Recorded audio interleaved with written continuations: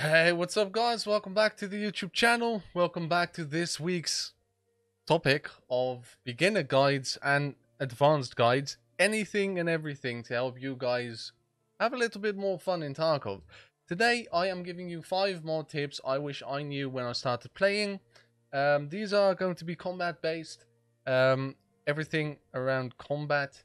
Last time we had some other tips as well, but this time let's make sure you guys win a couple more gunfights, because you need it.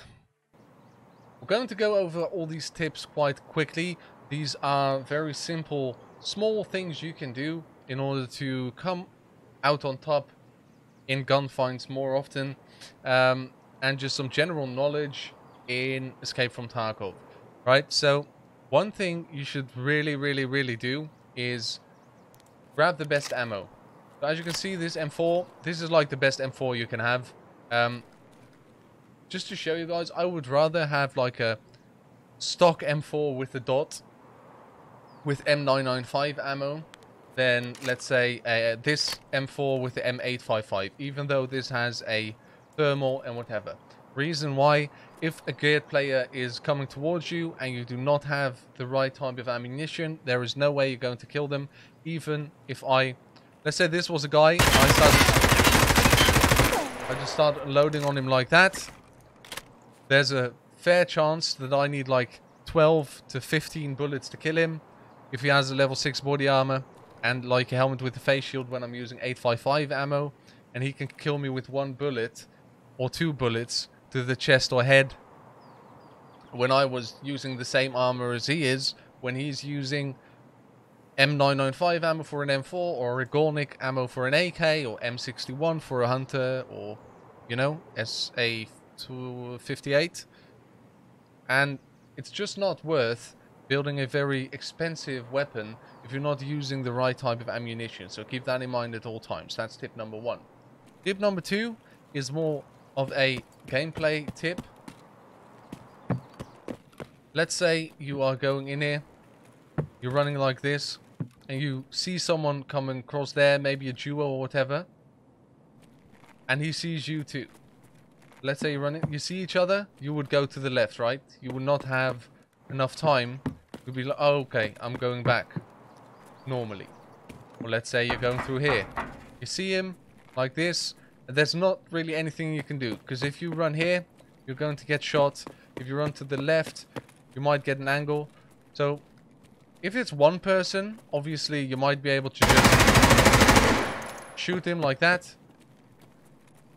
But maybe you'll have to backtrack in here. Or any other situation. Let's say you are looting this box right here, and you hear someone coming there, they're already inside, you hear someone else.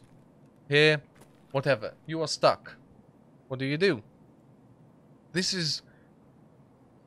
This is why I always recommend you guys bring at least 2 grenades. Because if you are here and you are stuck, you know he's somewhere around there, but you don't know exactly where. So you might have trouble going to the left here, because he's already hard peeking you. Maybe his friend is over there. One thing you would be able to do is just throw a grenade, and then move up. So now we've moved up, right?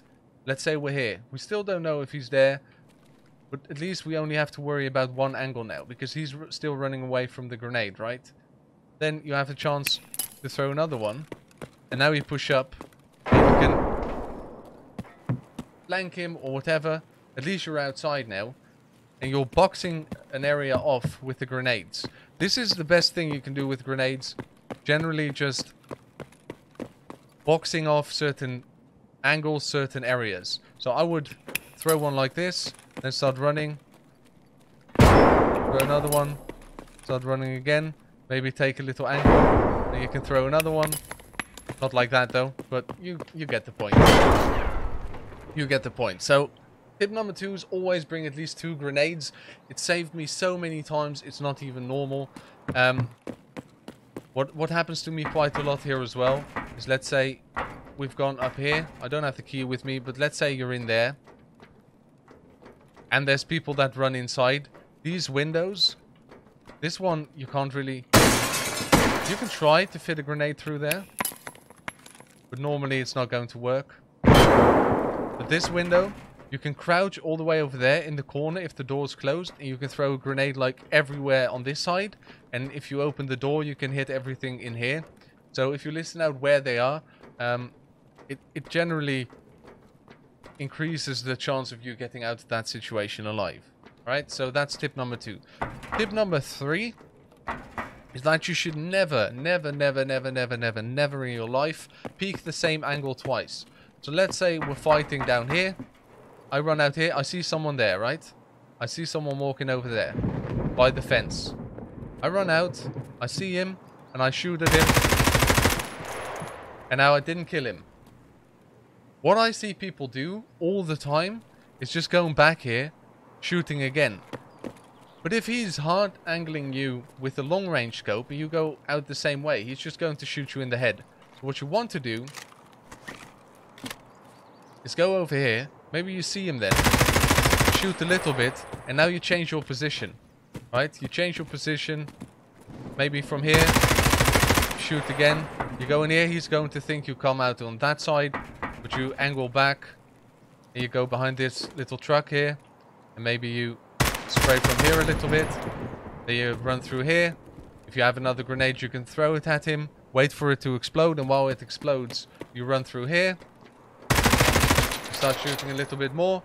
What I generally tend to do as well is that when I throw a grenade, I wait for it to explode to make a little push, because these, or maybe change my let's say I'm here and he is there, you throw it, then when it explodes, then you move up a little bit, right?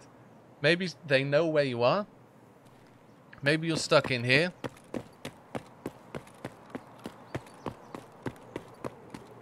Let's say you're running here and you hear someone coming over there. You throw a grenade. When it explodes, or here, you throw it. When it explodes, you prone. They don't hear you go prone. Then when they come in, you have a much better opportunity to kill them than when you're just standing here. It's really hard sometimes to see someone who is prone, believe it or not. It kills me often. So that was tip number 3. Never go out in the same position twice. Never peek the same area twice. Okay? Tip number 4 has to do with tip number 3 a lot. People underestimate flanking in Tarkov for some reason. So, let's say you're fighting here and you shoot them. Sometimes it's not a bad idea.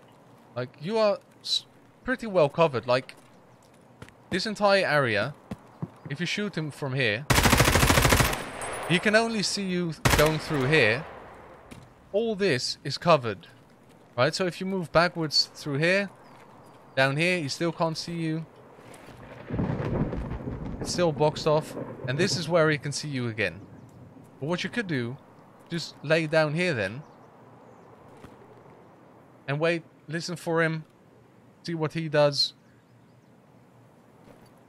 Maybe you hear him go down there. Maybe you throw a grenade. It keeps him inside. Maybe you take a look like this and you see he's inside or whatever. And it gives you the opportunity to run down here without him seeing you. You take position down here. And you have a whole new angle. And he has no clue where you are. Please flank. Please don't stay where you are when people know where you are. It gets you killed so many times, especially when playing against a team. It's not worth just staying there, keeping an angle like this, because that's tip number 5 as well. You never know how many people there are. Never assume that there's only one player you're fighting. It will get you killed so many times. So the difficulty with playing solo, which I do a lot, is, let's say we get into that fight and we stay here. Who says his friend is not, like, he ran in here, but his friend was still behind the corner, and his friend's like, oh, I'm going to walk around. You keep standing here. Even if you kill him, or even if you pin him down, his friend might just walk around from this side, shoot you in the back of the head. So, at least when you go for a flank like this, you have the opportunity to box off a certain area, because chances are, if he came running from the right and goes in there, his friend's not going to be here already. And it gives you the opportunity to push up here.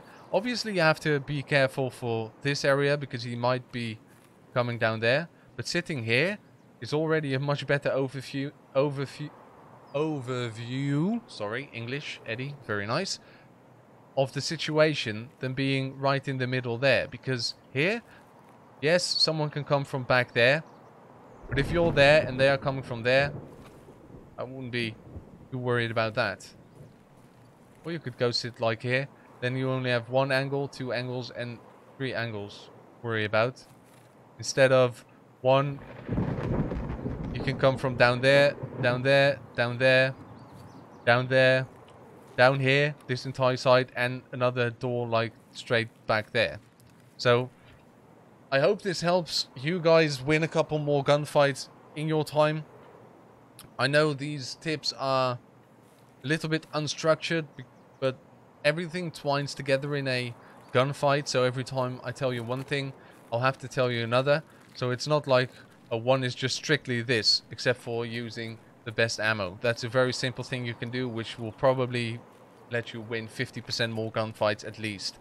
Because trust me, if you are used to always running some sort of budget ammo and you start using the M995 or the Regornik or whatever, all the rounds I recommended earlier, then it is a huge difference. And maybe start investing in a weapon like this. Because I found this puppy, killed someone on labs who had it, and it's an animal. I'll do more gun builds in the future as well for you guys. I hope this helped. If you did like the video, leave a like on it. If you want to see more of my content, subscribe to the channel. Hit that notification bell. Thank you guys for watching. And as always, Eddie out.